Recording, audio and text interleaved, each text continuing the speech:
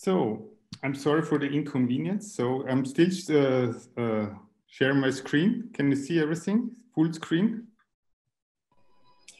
Yes. Yes. Now, yes. And so the artwork Return to Dilmun is part of a series of the PolicyNAS series.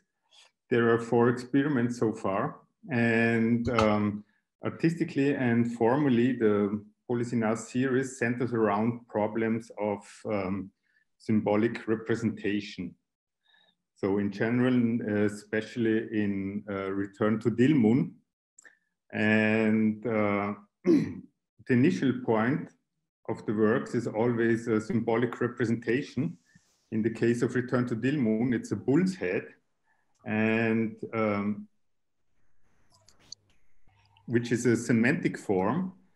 And so this semantic form we translate into a syntactic form, namely a DNA molecule.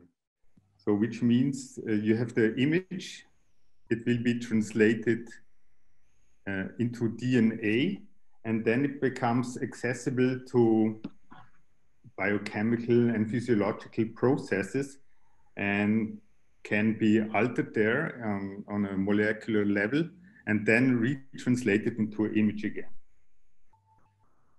That's so far clear? Please, you can interrupt me all the time if you have questions. Right? Guenter, I just ask you to be, very slowly, not Yes. just for the English to be understood, but you are speaking slowly, but to explain all the steps, like where this bullhead came from. Yes, why yes. is this representation of the bullhead and not another image of a bullhead? Yes, this will come, but just like in the meantime. Okay, then let me continue. So in Return to Dilmun, so we translated this image into a synthetic DNA using our method. And so the picture stored as a biochemical molecule allows us to do retouching of the image on a molecular level with CRISPR-Cas9. So what you can see here, you can see 3 images, and the first images is like the bull's head without the eyes. The second image, that's like the target where we want it to go, and the third image is then the actual result. So what we wanted to do is like to insert the eyes using CRISPR-Cas9, and the CRISPR-Cas system is a prokaryotic immune system that provides adaptive immunity to a foreign genomic injection, like what happens or foreign genomic elements, for example, by bacteriophages. These are viruses that go after bacteria, and the bacteria, they develop this kind of immune system to get rid of those genome injections again. And in the life sciences, this system has been modified for efficient genome editing. So like most of the tools in biotechnology, they are merely discoveries from procedures that are already out there in nature. So usually it's a mechanism that's already happening in bacteria, in other cells, and then it can be adapted for biotechnology and for the use of science cells. So it's the same with PCR and other kind of methods that are used. And so the original template shows the bull's head with the NP eye sockets, and after translation to DNA molecule, a pair of eyes were inserted using CRISPR-Cas9 and fusion PCR. So we did the whole experiment in vitro because it was too risky and too time consuming to kind of get through the whole process of getting a license to do this kind of experiments at the WAAG Society. And I have to admit, in the beginning, I was not aware on how the work with CRISPR-Cas9 really looks like. And we just, in the beginning, I think Peter was the first one. I was asking if we can do this in the open wet lab at WAAG, and maybe we get a license for that. And the question was like, how long will it take? And we took a little bit, you know, the time frame of the CRISPR-Cas9 kits by Odin at the time. And so we were thinking we were, you know, done like in 1 or 2 afternoons, you know, at the beginning, of course. And then like, you could say, so I thought, if it only takes a few afternoons, let's invite a few friends from Amsterdam to join, and let's do this together and, you know, enjoy ourselves by using CRISPR-Cas9. And then I was talking to Federico Mufato, and he said, yeah, it's not that easy, but I can still help you. And so the whole process started. But we decided quickly to do it in vitro, so we don't need any licensing process, which could take up to 90 days to be worked on in the ministry. And then it was still like the outcome was quite unsure, which in the end complicated the whole procedure, because a lot of the repairs and the stitching, which would normally happen inside of a living cell, we had to simulate in other procedures. And so here's to the question to the bull's head. So the bull is a representation of the corn spirit. Hello. Marta, can you mute yourself? Sure. Yeah, thank you.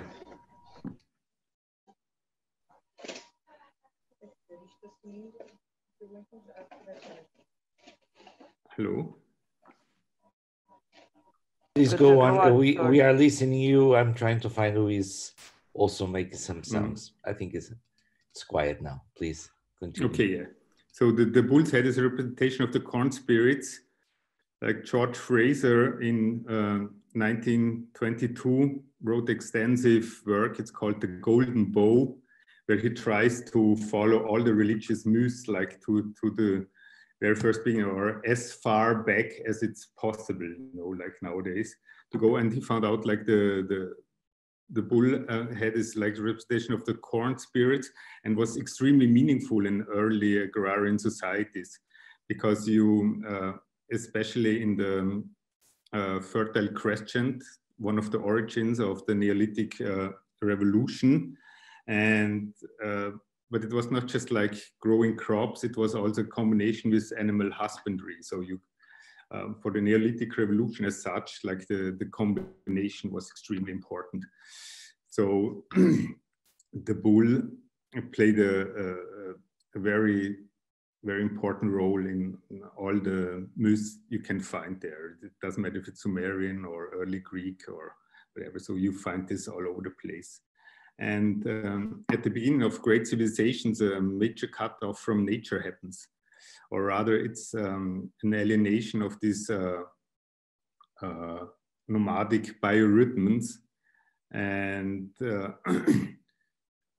which was transforming the relations of humans and other life forms after that drastically. So kind of that was like a kind of the expel from the Garden of Eden, Dilmun. So Eden is also a Sumerian word. It means like the lush, the green lands where the things are wild, you know, like the distinction between the polis, the city, and the nature. So it was like still like this this early like distinction between culture and nature starting to to get into form at that time. And so Dilmun, it's a real place and also a mythical place. And there's like an archaeologist, his name is Urin Sarins, and he tried to locate the Garden of Eden.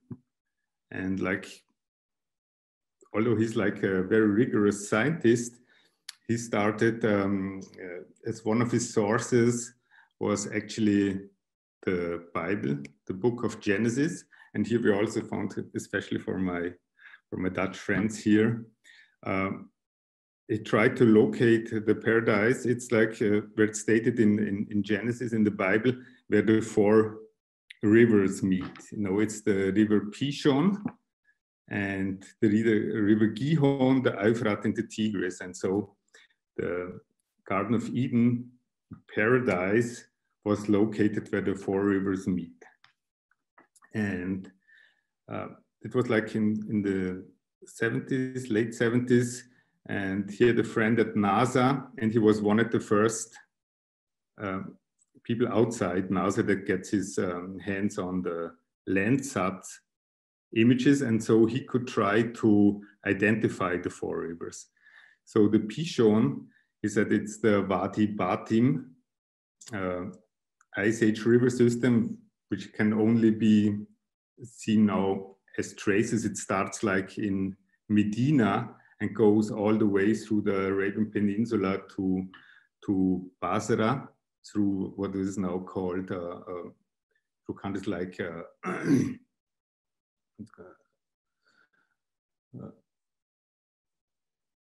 and the Gihon is identified as the Karun River, which has its origin in the Kargus mountain in modern Iran.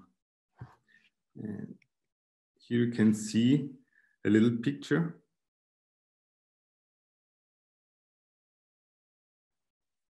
And the Wadi Batim was a typical Ice Age river, so it was like 10 to 12,000 years ago when the climate change happening at the end of the last Ice Age, and all the ice was melting and the sea level rose. So until then, sorry, in the full screen mode, I cannot use my mouse, but the whole area from like what nowadays is like Basra to the Strait of Hormuz was still land,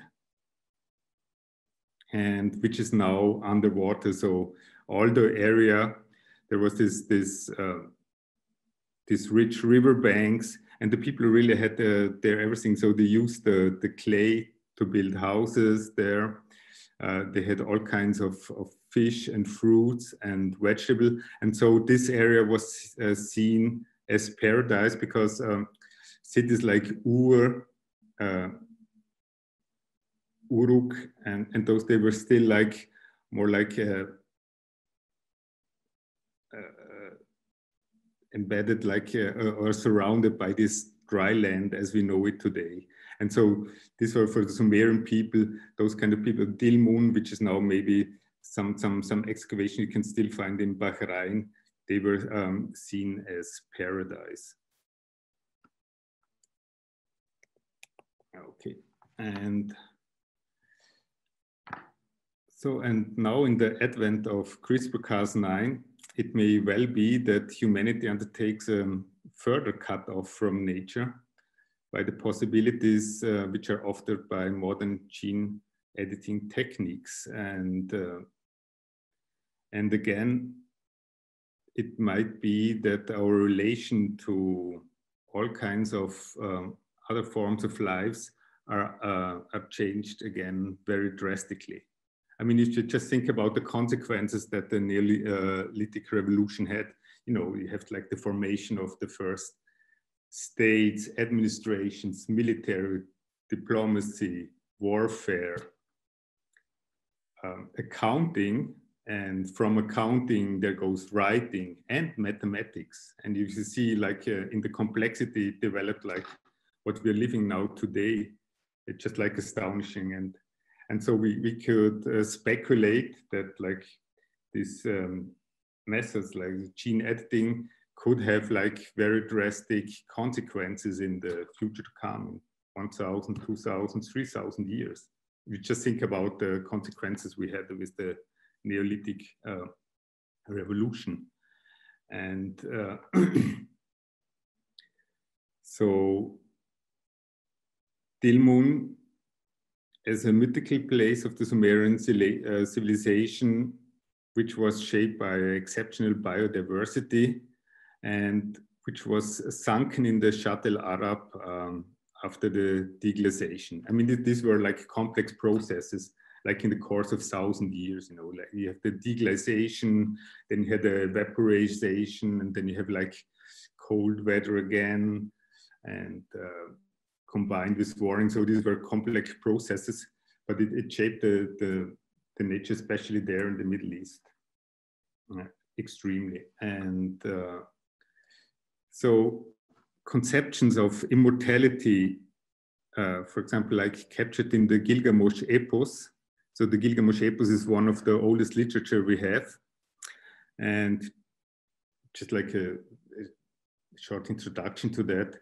So Gilgamesh is king of Uruk, and it said that he was like 2/3 god and 1/3 human, which made him mortal.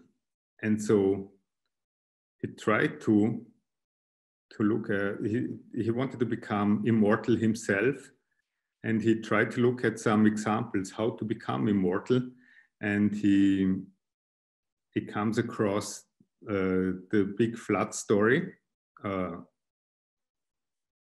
from Utnapishtim, and Utnapishtim like saved a lot of the animals and his family from the big floods.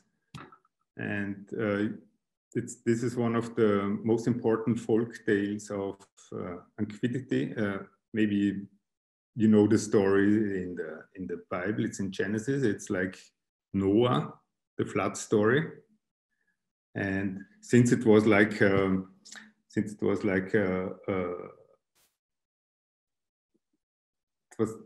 the beginning, it was like more like a spoken tradition. So like spoken and written traditions, they came along for 1,000 years maybe.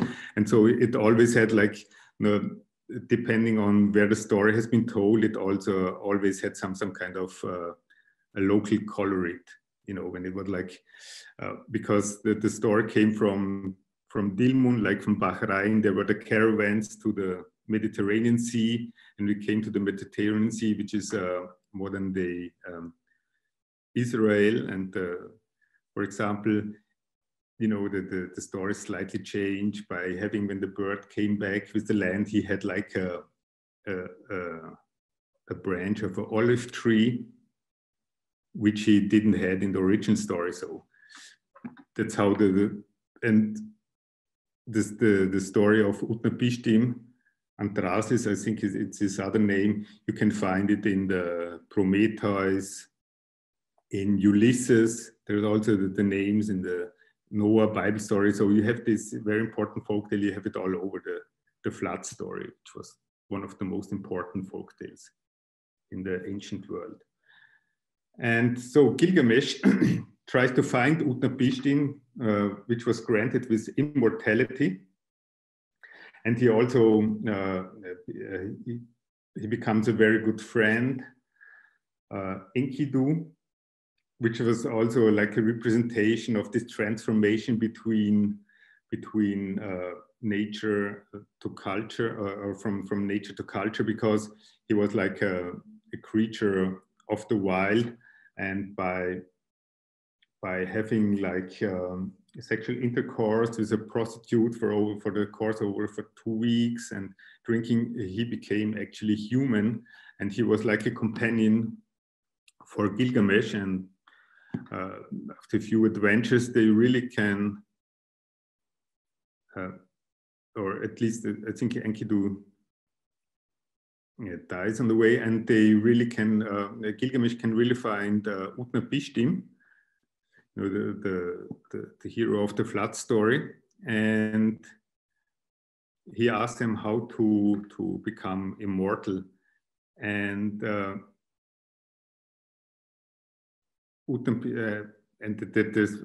there's this sleeping story. He says, yes, I can, if you can stay awake, I think for 7 days,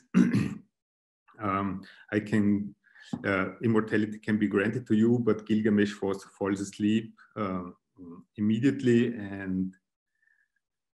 and he's very disappointed, but still Utnapishtim cannot grant him immortality or the gods, but he can still say, hey, go to the Garden of Eden, there will be a plant, you can pick it up and you can rejuvenate yourself.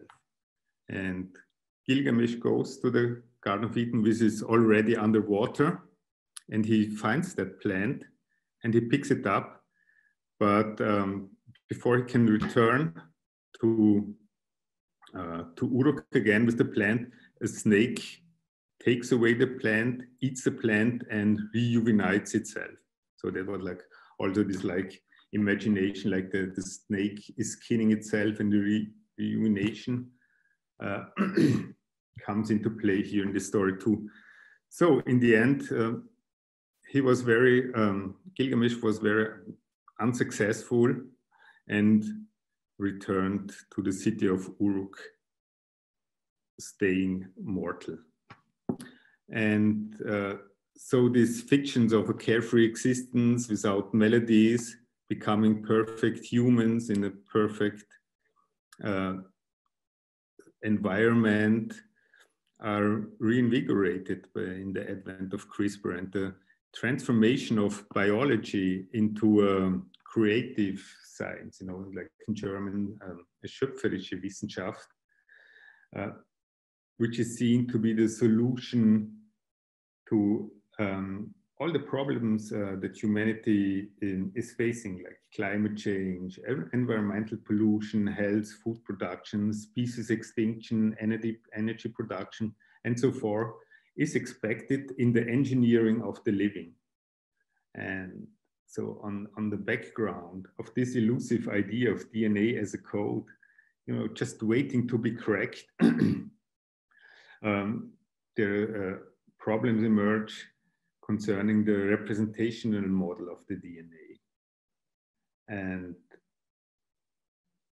what I mean by that is like, just like seeing this reduction that DNA is just a code to be cracked. And I think at the moment, all these metaphors are breaking down. You know, even like the best or one of the best scientists in the world, like Greg Guenter or George Church, they all use those metaphors, like the DNA as the book of life, and to rewrite it, open new chapters. You know, in the talks, they always have these metaphors, but I think those metaphors are starting just to break down, and just to see the DNA just as a code waiting to be cracked and to be altered, you know, having the code, a division between the organism and the code and all those kinds of things. I mean, there are the successes, but I think like to overcome this kind of plateau we're in now, the whole representation model of the DNA as a three-dimensional structure have to be like renewed. That's it, in my opinion. And also I came to the conclusion like DNA as a storage might not be, it's maybe technically feasible, but that there's also like a problem, because the kind of information that is stored in the DNA is totally different to the kind of information humans like to hold on to. I think that this is like distinctive human features that humans try to hold on to information, even if it's hard to be reconstructed after a few thousand years. So if you go back to this anthropological, archaeological kind of thing, if you put it in stone and you find it a few thousand years later, it's for the most of the part, it's pure speculation what those figurines really meant for the people at that time, you know. And the information, the kind of information that's stored in the DNA doesn't want to hold on, you know. That's like a distinctive feature of the of organisms, that by the changes of in the environment, that kind of information can adapt. So for the organism, it doesn't matter if it's like a T-Rex now, and hundreds of million years later, it's a chicken, you know. It doesn't try to hold on to that specific form, you know. That there's a high level of plasticity in those kind of information. And let me continue here. So here you can see the team. Me, Roland, Federico Mufato, he's the main designer of the experiment. And here you also see Hans-Jörg Petschko. He's a physicist, and he's like, in his day job, he's like programming high-end construction machines. And he helped with the programmation of the latest version of the software. You can see in the background all that's like the Open Wet Lab in Amsterdam at the Waag Society. And here's like just a small screenshot of the designing of the experiment in Benchling. And we also did, as a second part of the experiments, we did like off-target experiments. So for like very efficient on-target cleavage with CRISPR-Cas9, you need like 20 nucleotides to really find the right spot in the DNA and make the cuts. And we thought like to have like more like an artistic outcome, like a difference between, to see a difference between before and after the experiment. We made also these off-target experiments having like sgRNAs with 15 and 12 base pairs. And here you can see we have like random cuts and mutations all over. And here you can see, here's like the Open Wet Lab in Amsterdam at the Waag Society. On the left side, you can see, we will talk about this later a lot. You can see the bottle of bleach we used extensively to clean everything up, to have the RNAs in check. Here is a first gel run after the cleanup of all our synthesized sequences. Here we have like the whole result, like in gel run, to cut it out and purify it. And so I was not the first one to come up with the idea to transform digital data into DNA. This one, like the first person I know who did it is like Joe Davis, with his work Microvenus. And here is our first experiment in 2004. We just like took a small space invader, like 10 to 12, you know, the pictures are all zoomed in because the pictures are way smaller, like 10 to 12 pixels. And this was a space invader we cloned into E. coli bacteria. So we had like the first generation of our software. We translated the digital image of a space invader and transformed it into a bacterial cell. And here you can see, because like we made a small vector, we had like our plasmid with the synthetic DNA. there was the red fluorescent protein attached to it, and also ampicillin resistance. And so that vector, you know, with electroporese, there was like a poration of the membrane cell of the bacteria, and our molecule just diffunded into the bacterial cell. And then it was like on a plate with ampicillin, and only the bacterial colonies that have adapted our synthetic DNA plasmid, which was connected to the ampicillin resistance, and the red fluorescent protein survived on that plate. And here we had like the first visual confirmation that the experiment worked. So this was the second experiment we did, mutants from inner space in 2008. So we had like animated GIF of Space Invader again. And this was also an in vitro experiment. And by adding magnesium chloride, we could simulate processes of mutation, like what's happening with toxicity or radiation. And we just like let our small animated GIF film like being mutated. And you can see in one experiment, it mutated quite well. So you have a big deletion in the middle. You could also see this in other DNA visualization software. We had this deletion in the middle, and in another run, we just have like small mutations. You can see it's just like a few pixels that changed, like in the row. Yeah. You can see. Here is like what we ordered at that time. That's like the vector we got for the mutants from inner space.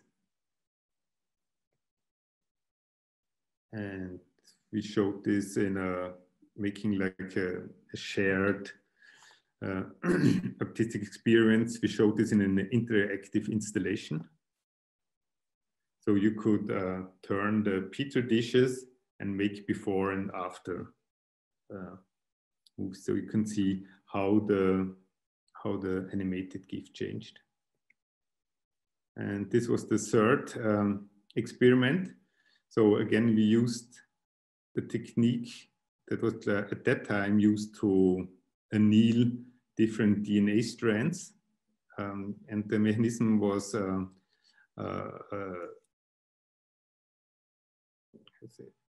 discovered in the fake lambda bacteriophage, and it's also altered and modified and used in biotechnology, use different kind of DNA strands to put them together, maybe also cloned into a cell. And so we'd use 3 different parts of a DNA and put them together. It's called the multi-site gateway kit by In Vitro Gen, but like the outcome. And we also tried to make it possible for the spectator to reenact it symbolically, what's happening in the lab in an interactive installation. So you could use the 3 different kind of DNA strands. So you can see a flute, a horn, and the hair. And you can see you could put them together and recombine them. And we also showed the E. coli bacteria in the exhibition space, as you can see here. And this is also part of the exhibition. So you can see the code of the different images we have. And it's referred to Müller-Pohle. He was like a photographer, and he was one of the first one who made an exhibition with digital photography, but instead of showing the image, he was just showing the codes. And so that was like, that's what we did here too. And we had some small 3D prints of small parts of the DNA. Yes, this is it so far. Do we have any questions?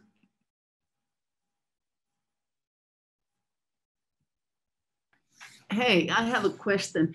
I'm sort of curious, always when you say about that you translate it, like in the beginning when you show the bull image, and they are very sort of mosaic or pixelated, and then you make the translation to the DNA molecule out of that.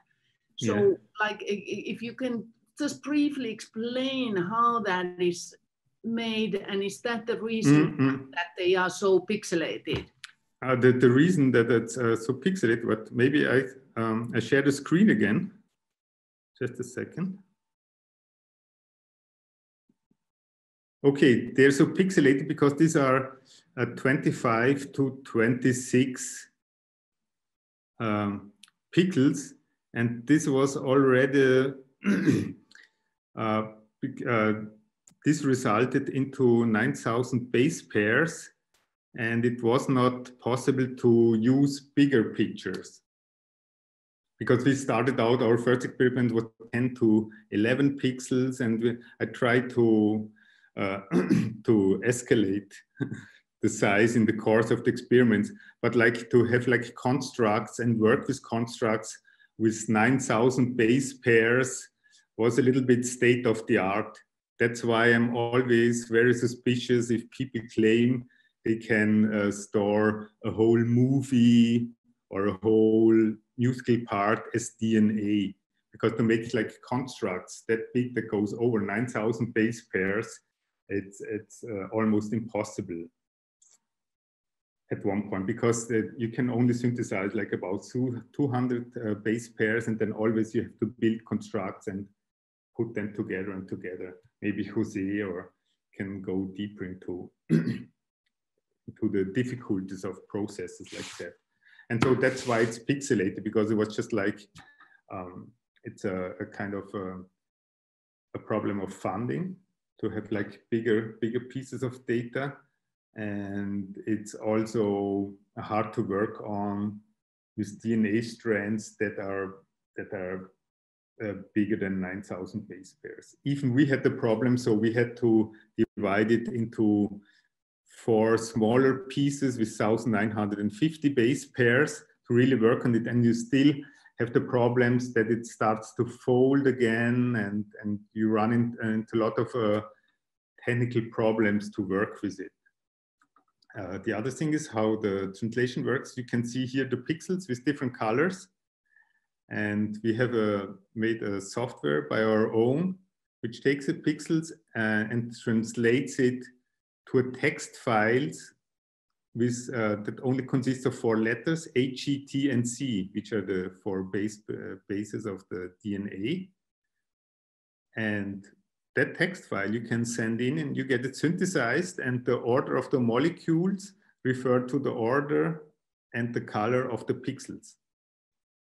That's how the translation works. And but you also run into problems like that, because like you have a lot of repeats, which also makes it harder to synthesize the DNA. So that was also a problem. That's why we were waiting almost like 2 or 3 months for the results of the process of synthesizing the DNA, because they had so hard time, because they have to repeat it all the time, then they have to test it, did it really work? And because of repeats, it doesn't go that fast as it usually goes if you just like synthesize small parts of the DNA. And the other thing is, of course, there are some methods where you can store more information in smaller parts, so you're not like efficient in the when it comes to data size. But what we want to have is when we see, because we fundamentally see DNA as very dynamic and changing, like what I was talking before. It's not, doesn't try to hold on, you know, to a certain kind of, because like changes are introduced all the time, you know, having like these mutations, which is like just like necessary for life at all, maybe without like having errors in copying, there wouldn't be any life anymore. It would be over just like a few runs maybe. So maybe sometimes for the individual, it's very unfortunate to have those kind of mutations, but for a species or for life as whole, it's just like it's inevitable to have like this kind of mutations, to constantly adapt to changes in the environment. And so, because if you use like some kind of compression algorithms, if just like one bit changes, it can destroy the whole information. And that's why we kept it a little bit more open, that you can, that a small mutation or a small change in the DNA doesn't ruin the whole file, but you can see the small changes like by just flipping a few pixels, you know. That's why it's maybe not very efficient to store a lot of data in a small piece of code, but it allows you to have changes back and forth, or back and forth translations all the time without destroying the whole picture.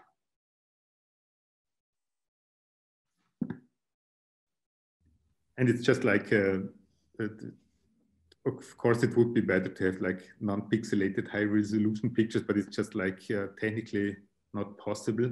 You could also see, because I was mentioning Joe Davis before, because just when we were ready, like in March 2017, I think I just came home from Amsterdam, and me and Roland were like working in the lab like crazy. They brought out the paper in Nature, you know, where they did a similar experiment with the MyBridge image. Maybe you all saw it.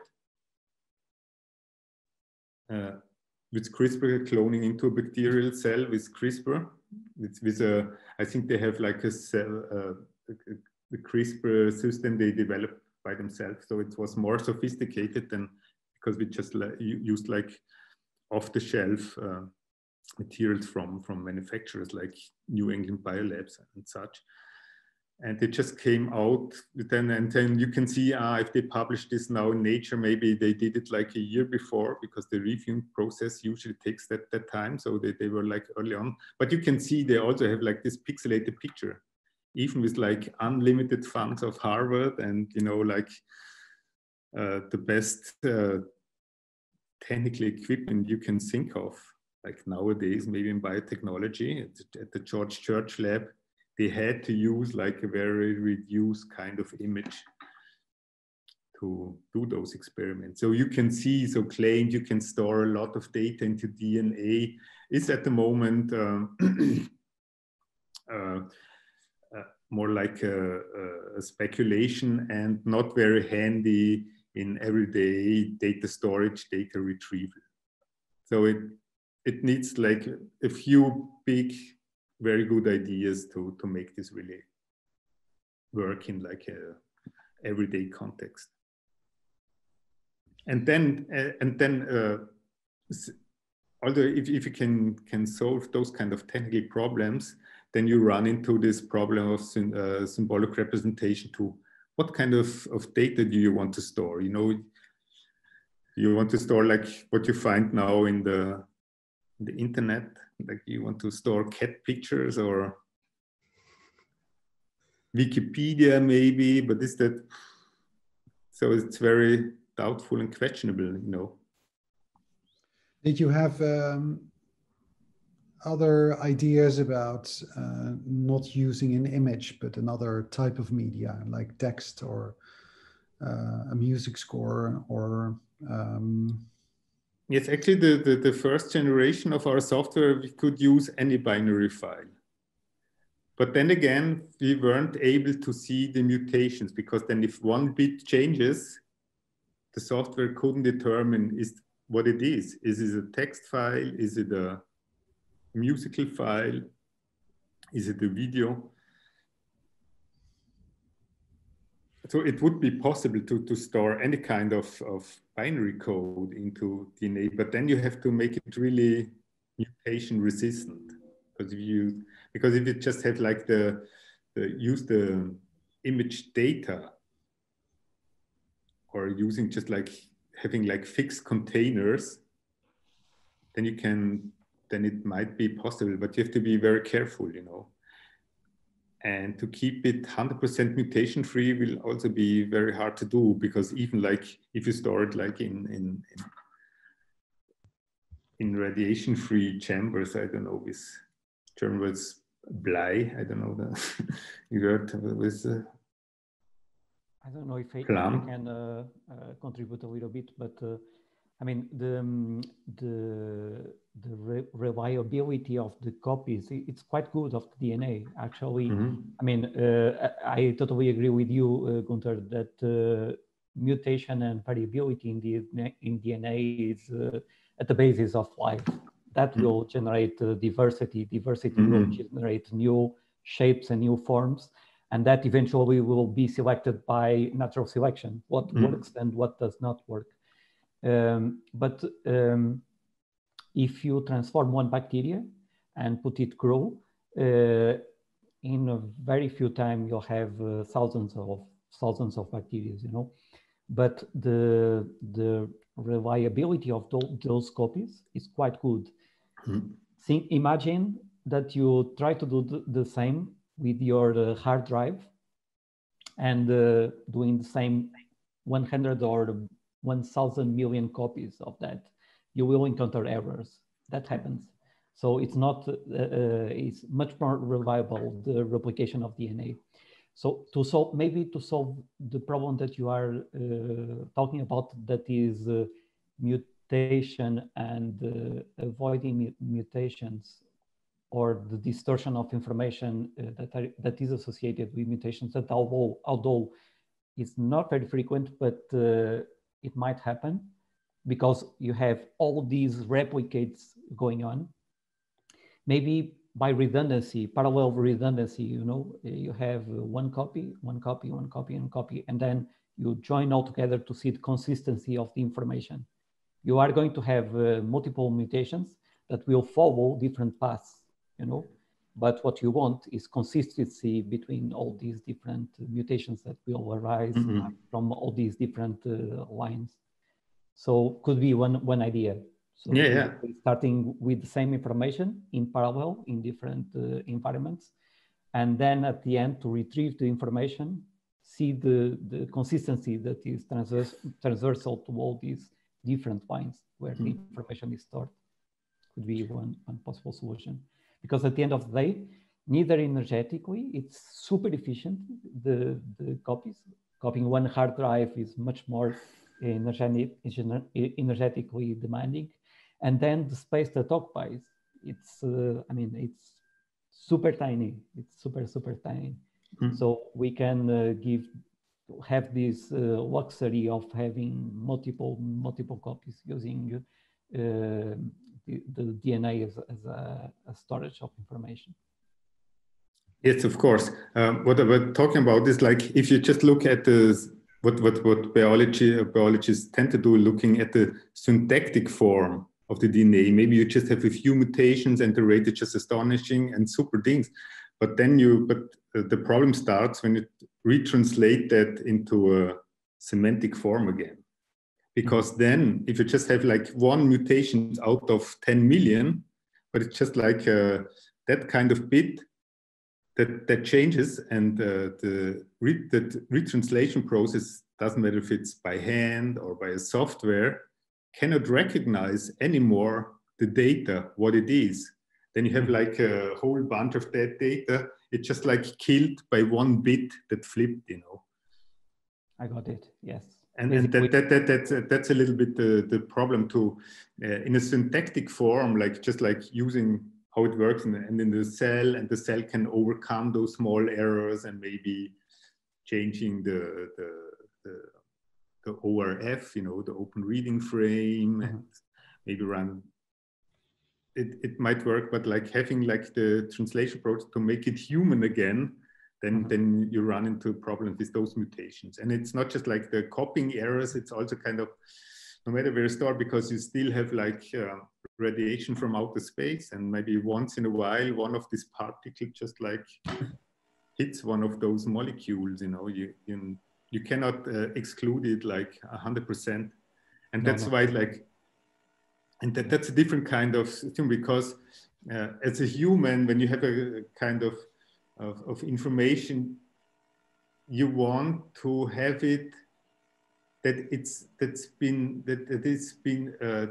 it will be read in the same way like you understand the information. Okay, you have like a text and you want that everybody understands this part of text exactly the same way you do, even in 5,000 years.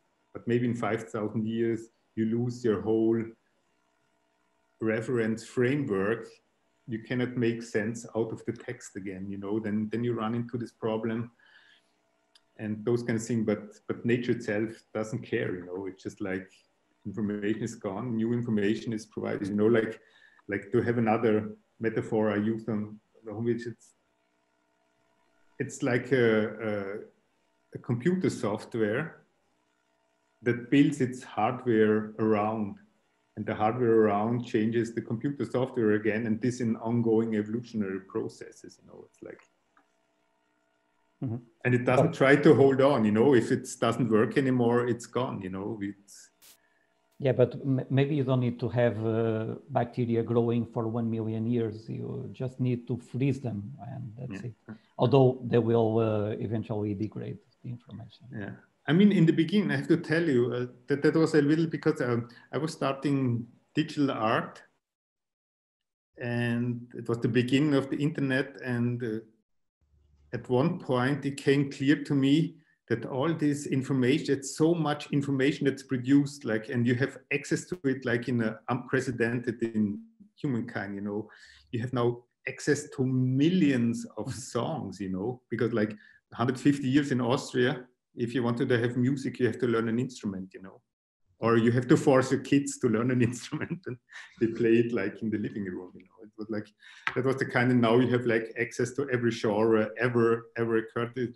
The most distinguished, rarest stuff you can find now on YouTube, you know. That's, I mean, who wants to give up on that? But it's also like very vulnerable, because it can be, you know, just like, what do the anthropologists say? We are just 4 meals away from the how you say, the collapse of civilization, you know. We just, like after the meal is left out for 4 days, you know, civilizations really run into deep problems. I think with Roland, it's a few days earlier. I mean, I think now the challenge is to select the information that we should be absorbing, right? Not the availability of it. I mean, who am I to complain that there are a lot of startups, and also what I said with this metaphor, DNA is a code, there are a lot of successes with that. You know, you need this kind of reduction. It was also like what I telling you before, like how writing came about, just came about because people couldn't memorize who's owning whom a cow, you know, like, okay, you owe me 5 sheep. That was like with those tokens, CFOs it's called, they were like just some symbolic representations of numbers and things for accounting. And the whole concept of mathematics drove out of this, who's owning whom a cow. And now we have non-Euclidic mathematics, you know, like this development is just like mind-blowing. And so you need this kind of reduction. We're talking about this, like Hans-Jörg Reinberger was talking about. He's a philosopher, but he's also a trained biologist who worked in the labs. I think he's a protein kind of experiments he made. And he also said, yeah, like you have this kind of reductions, which opens up the mind again to draw new conclusion, making new connections, you know. But in the end, you have to make it a small, this kind of hybrid cyborg kind of experimental setup, you know, we have like some electricity, and then you have living cells and a microscope and whatever kind of apparatuses they're connected to there. And you just have like this small stage, and then after that, it opens up again like the...